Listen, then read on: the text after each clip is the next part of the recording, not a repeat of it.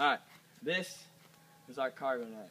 And it's one of those more challenging low ropes games. Not much on like figuring out how it works because you're doing a lot of the instruction, but more so just trust and making sure your group's ready and making sure like they know their roles. It's a big issue, especially with safety. So what we're gonna say is main rule: only 2 people can be in it off the bat. Okay, we're all gonna enter in from this side, and everybody's gonna go across who wants to. So it's that whole challenge by choice thing. If they want to do it, they can. If they don't, it's fine. So you're going to start off.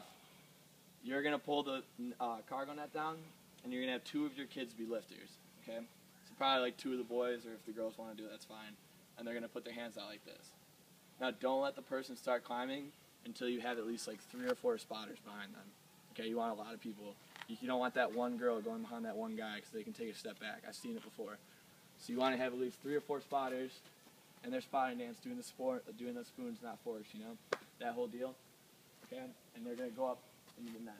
So you're gonna have 2 people lifting, 3 or 4 spotters, and 1 person pulling down the net just so it's easier for them to climb.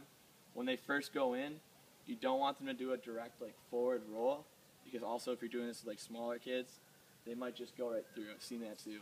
They do just like a direct somersault in and go right through one of the holes. So always make sure they kind of side roll in, and that way they won't fall out. So they're going to go across, they're going to have fun in there, they're going to climb over to the other side, you're going to put the next person up, and after that person goes up, you're going to come over here and make sure while they're up there they don't go to the corners too. That's a big part. So we don't want them playing around with these carabiners up there and our system up there because that's really expensive and we don't want that broken, and it's not that much fun up there anyways. So they're going to hang out up there, and we're going to go all the way over here, and you're going to start getting kids down. So you should always have at least 2 in there at a time. And when you do have 2, obviously you're going to come over here and you're going to do a takedown. Okay? So one kid's going to come over here, and you're going to start out by saying, okay, it's like doing a pull-up. So you're going to go up to these ropes and grab them like you're doing a pull-up, and they're going to bring their belly button up to the top of the rope. Okay?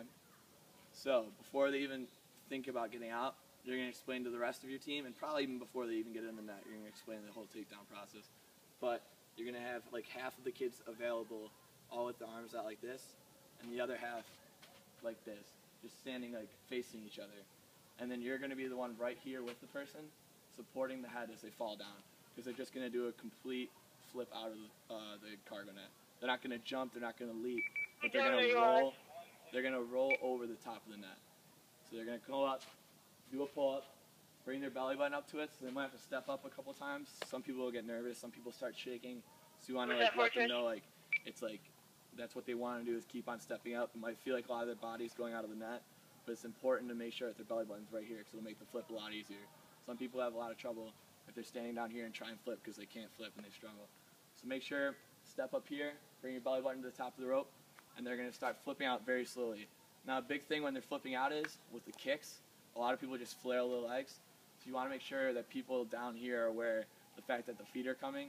Because I've seen people, you know, almost get hit in the face because the person flipping kind of like kicked their foot or something like that.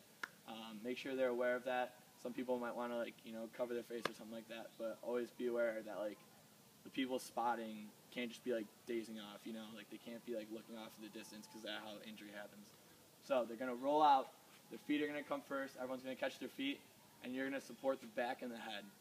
Alright, and you're going to lift down slowly, and when she has her feet on the ground, that's when you let go of the back and the head. Always make sure, like, you know, you're not like clenching onto her like back of her hair, but you want to just gently like lower them down. You're always the one supporting the head and the back, none of the campers. And once she's supported and there's one person left, you go do the same thing until everyone else is out. And that is the cargo net.